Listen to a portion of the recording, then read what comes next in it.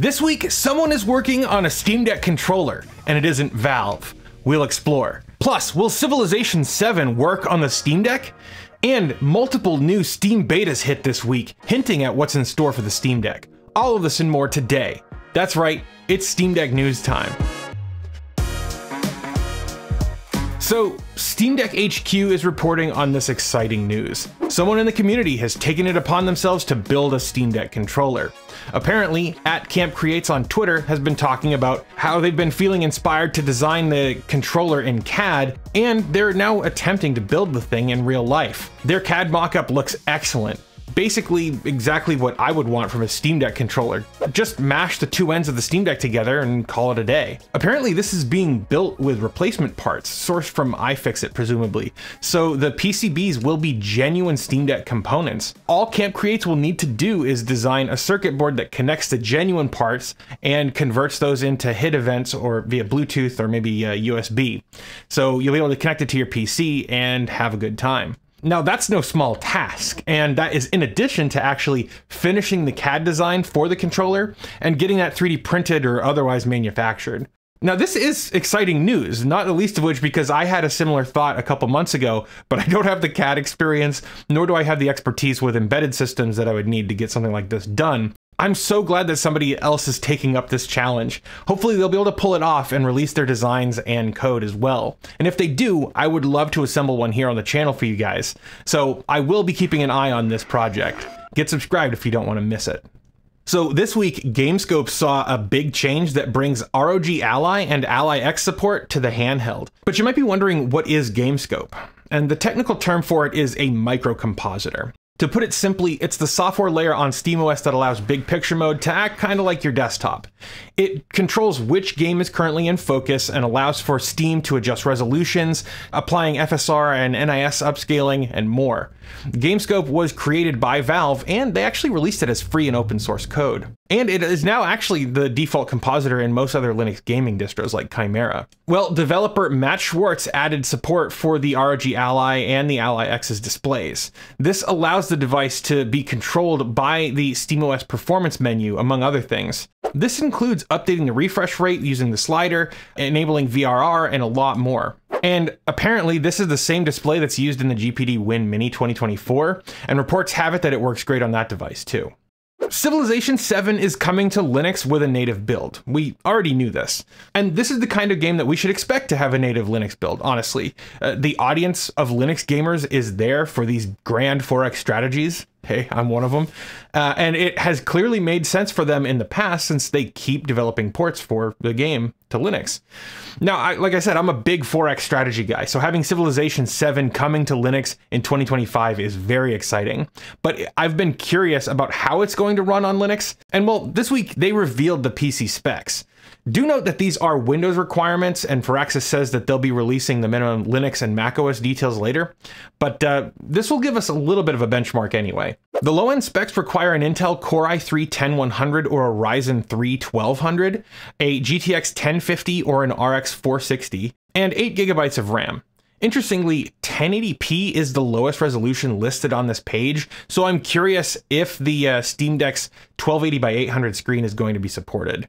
Now, minimum specs, you're looking at the Intel Core i5-10400 or the Ryzen 5 3600X. You're looking at the RTX 2060 or the RX 6600, and you need a minimum of 16 GB of RAM, which will deliver about 60 FPS. Now, I've found that Civilization style games where it's turn-based really doesn't make much of a difference what frame rate you're playing at. So I think that this will probably work just fine on the Steam Deck, but that's just my thoughts. I'd love to hear yours in the comments below. And, you know, I am really stoked for Civilization 7, but it feels like just yesterday that I reviewed Civilization 6 here on the channel, which there's going to be a link up here.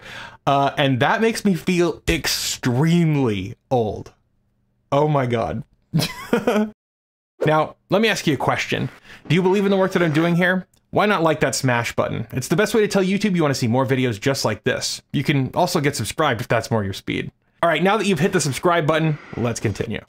So it's been about a month since we reviewed the most played games on Steam Deck. This is a thing I like to do every month, so let's dive into the 20 most played games on the Steam Deck. Now at number 1, we have Baldur's Gate 3, which is up 2 places over the previous 30 days.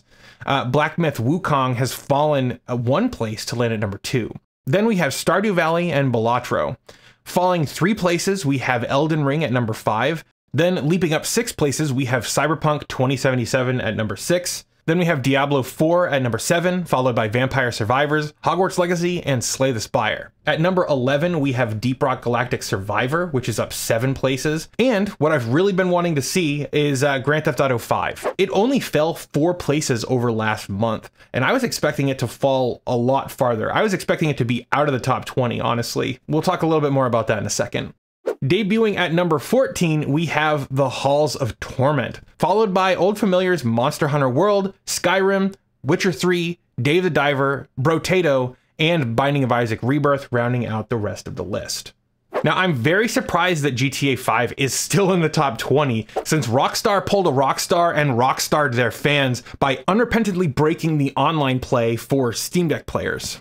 Though if we look at the past week, it's now ranked at number 23, which makes a little bit more sense. I suspect that when we look at these numbers in October, GTA 5 will have fallen even lower in the list, and it might not even be in the top 30. All right, next up, I just released a new beta for my upcoming game, Chess Mess. We're in closed beta right now, and I've given a copy of the game to my patrons and my YouTube members and some of my friends as well. This new update has focused on stability, especially on the Steam Deck. It's also focused on enhancing the user experience. The biggest change here was to the controls. You can now play the majority of the game with keyboard controls, with only a few menus requiring a mouse still.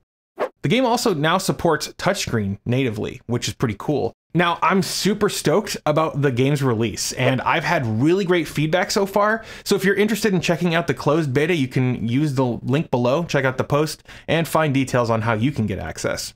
I've also set up a GitHub page where issues can be filed if you're part of the closed beta. Also, if you're a YouTube member and you haven't received your key yet, you need to send me an email so that I can actually communicate with you privately, because YouTube doesn't provide a way for me to talk to individual members privately.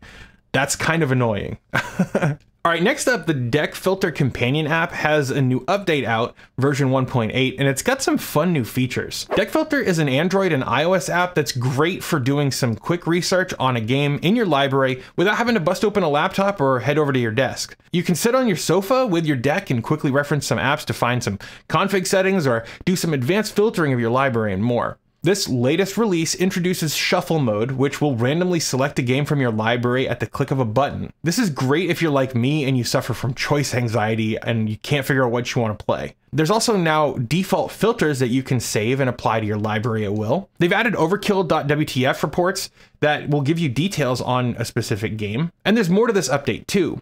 They've added automatic proton resyncing, updated the tags modal box, improved the search field, and improved the layout in several places. DeckFilter is $4.99 on Google Play, and it's a handy little tool that I highly recommend. This week, we saw 2 Steam Deck beta client updates, and they've introduced a few fixes.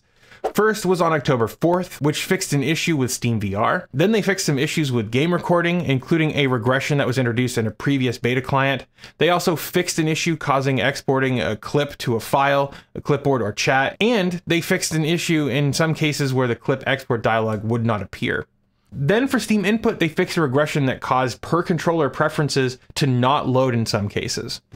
On October 8th, Valve released another beta client that included a fix for a crash while broadcasting, which was introduced in the last beta. For game recording, they added error messages when trying to load an H.265 clip or background recording with GPU acceleration or hardware video decoding disabled.